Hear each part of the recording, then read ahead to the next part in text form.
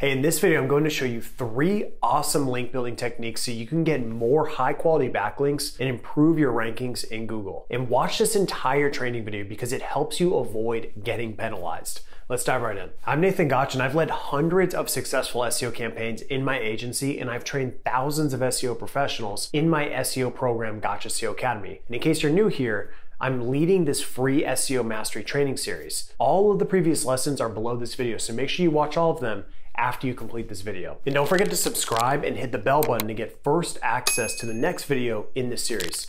Let's get started. So what are backlinks? Backlinks are simply links from other websites to yours, and they're critical to ranking in Google because of Google's original PageRank algorithm, which was built upon it. Over time, the types of backlinks you get has become even more important. For example, back in the day, you could acquire any type of backlink and it would boost your rankings. However, these days, your backlinks need to meet many different criteria to be considered high quality and safe. Now, before I explain those, you might be wondering, are backlinks still important? Well, this is a common question because people are often looking for ways to not build backlinks because A, if done wrong, it can lead to a penalty, and B, it isn't easy to acquire high quality backlinks. But that's exactly the reason why backlinks are a powerful ranking factor. For example, anyone can jam some keywords onto a page. However, not everyone can persuade other websites to link to them. That often requires creating something of unique value and promoting it to the right people with the right value proposition. More on this in a second. But back to my original question, are backlinks still important? Well, according to a ranking factor study conducted by Semrush, they found that the more backlinks a domain has, the higher its position on the SERP. But they're not alone. Backlinko studied 11.8 million Google search results and found that a site's overall link authority strongly correlates with higher search engine rankings. Now, to solidify this point even further, Rankings.io conducted a ranking factor study in the personal injury sector and found similar results. They said, while the number of referring domains per page appears not to influence rankings, the overall number of referring domains for the domain was a top indicator of overall domain traffic. So you get it. Backlinks are important for ranking, but as I mentioned, you can't just acquire any backlink and expect great performance. So here are 5 characteristics that high quality backlinks will have. Number 1 is relevance. You should prioritize link opportunities that are closely relevant to your website and what you offer. For example,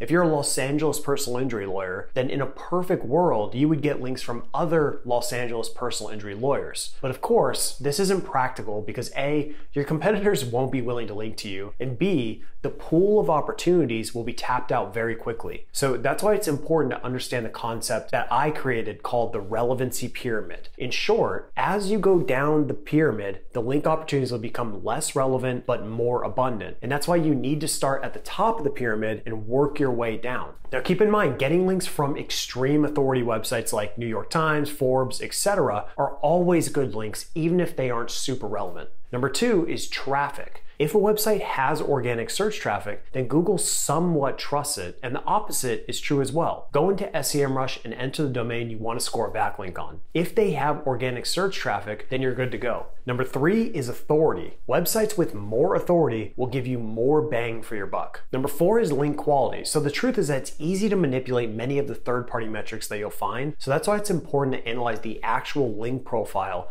of the opportunity. So just go into Semrush, enter the target domain, and click on backlinks. Examine the backlink profile, and if they look high quality, then move on to the next step, which is number 5, editorial standards. So if it's hard to get a backlink on a website, it's more valuable and vice versa. For example, anyone can get a link on Facebook, which is why it has no value. However, it's very difficult to get backlinks on the New York Times, which makes it substantially more valuable. So now you know what backlinks are, why they're important, and the characteristics of a quality backlink. Now let's dive into some super simple data. Now, one of the most important link building key performance indicators, or KPIs, is your total number of unique linking root domains. In other words, how many unique websites are linking to your website? And this is a critical ranking factor, and it needs to be growing over time to improve performance and narrow the gap between you and your competitors. So open up Semrush, enter your domain, and then go to the backlink DAP tool. Semrush will auto-suggest competitor domains, but if you want to use different competitors, then go back to the organic research and click on competitors. Then copy and paste 1 to 4 competitors into the backlink gap tool. Semrush will then provide you with authority score score and referring domains. If there's a gap, then you need to work to narrow this. Otherwise, beating your competition will be extremely tough. So now the question is, how do you actually narrow this gap? Well, my favorite and most scalable link building method is to create linkable assets. In other words,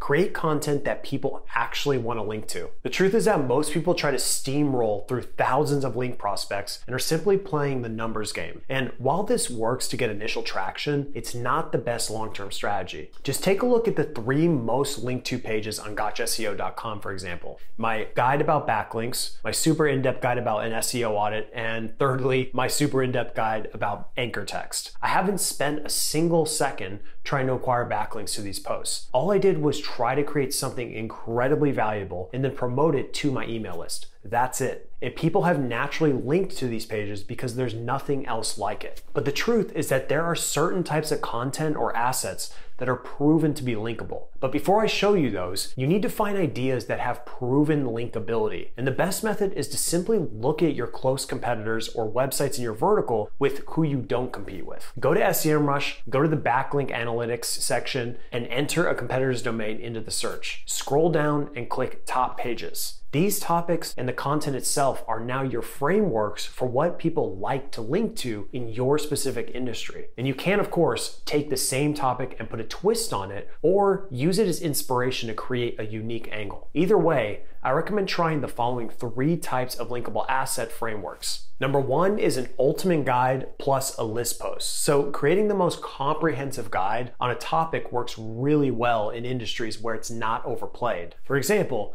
if you try to create the ultimate guide on backlinks in the SEO industry, it will probably fail because it's majorly overplayed. However, if you did the history of plumbing in St. Louis, you'll likely strike gold because no one else is doing it in that vertical. Number 2, data-driven content. So we created a case study with unique data analyzed in the top CMSs for SEO, and it now has countless backlinks from authority websites. Once again, we didn't do aggressive link acquisition. All we did was create a unique asset that no one else has created. Number 3, tools, software, etc. Neil Patel acquired Ubersuggest a few years ago, and let's just say it helped his website's SEO performance. And the reason is simple. He inherited all of the backlinks from Ubersuggest and continues to get new backlinks because software and tools are super linkable. Now, there are many other types of linkable asset formats you can try, but these 3 are the tried and tested methods. So once your asset is created, how do you actually go about promoting it? Well, the first step is to find link prospects. And my favorite method is to simply find opportunities from your competitors. So in the previous step,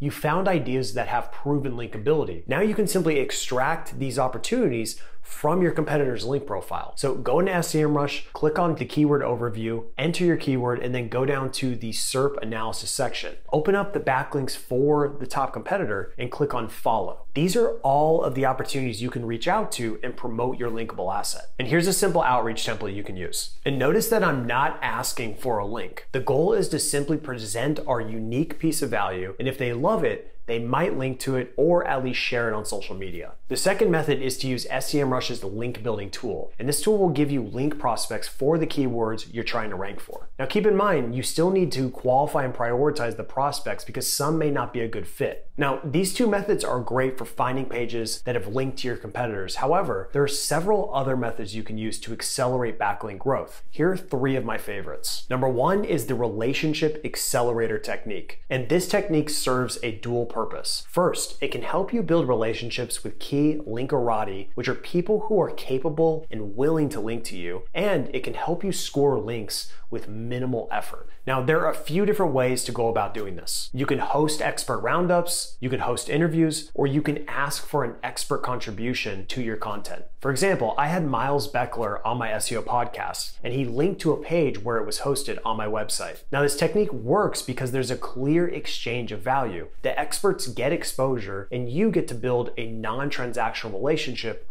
with them. And this exposure could potentially lead to a share or link to the content in the future. Number 2 is the Oprah technique. So I created a cool name for this technique, but it's super simple. You're going to get interviewed and land links. So just go to Google, enter interview plus niche or interview with plus your competitor, and add all of these prospects to your link building database. Then just reach out and pitch yourself for the interview. Just use a simple template like this. And now number 3 is the LIS technique. So what qualities make people want to link to your website? Well, there are many qualities, but there's one that helps enormously, and it's called length implies strength, or LIS. So have you ever seen one of those super long sales letters that seems to scroll for decades? Well, that's not by accident. Long sales letters leverage heuristics, which in short is we as humans are lazy and we hate thinking. So we use mental shortcuts to make decisions, solve problems, pass judgments, etc. But what does this have to do with link building? Well, according to Backlinks study, long form content gets an average of 77% more links than short articles. And that means if you want more backlinks,